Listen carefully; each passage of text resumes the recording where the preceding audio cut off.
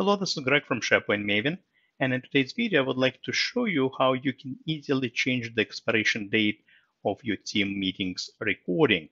Let me first explain to you what I'm talking about. So as you hold your Teams meetings, if you decide to record them, the recording is only kept for 120 days. After that, the file is actually deleted, that video file, and essentially it's gone. It goes to the recycle bin. And that's done for the storage reasons, right? Primarily because I'm sure you have lots and lots of meetings. Multiply that by number of people in your organization, and you can obviously have lots and lots of this, pretty large video files. So the default is 120 days. Let me show you how you can easily change it. So let me actually first hold a meeting, really a brief meeting that I'm going to have in my one of my channels and one of my teams. So I'm going to join a Teams meeting. Obviously, typically you would invite other team members, but for now, let's just go ahead and record it. We'll only do a very short recording, just a few seconds to get it going, and then we will stop the recording and end the meeting. So obviously right now my meeting has been recorded. We'll let it run for a few seconds. All right, and I'm going to now actually stop it. And you know what? I think we are actually going to end the meeting as well. All right, so we're done.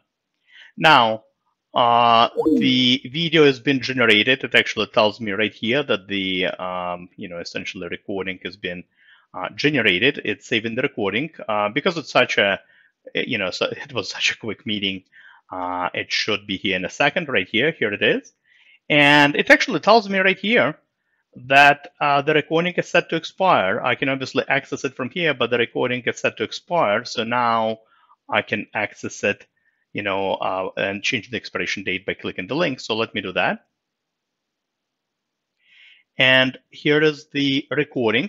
So it actually says 60 days, expires in 60 days, but as I record this video, Microsoft will change the default to 120 days. So the default is actually, the new threshold is 120 days. But in any case, I want to extend this, all right? Or maybe even remove the expiration date altogether. Maybe it was such an important meeting and I need to retain it forever. In this case, you just click on this field right here, and you can extend it by any number of days.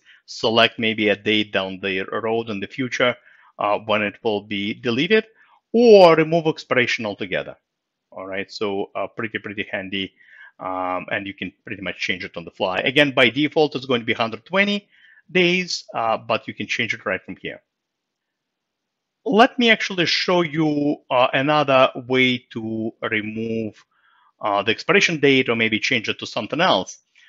When I showed you my Microsoft team over here, this is my Microsoft Teams application, and this particular team in Microsoft Teams, behind the scenes, all the recordings are stored on a SharePoint site that is actually tied to this Microsoft team.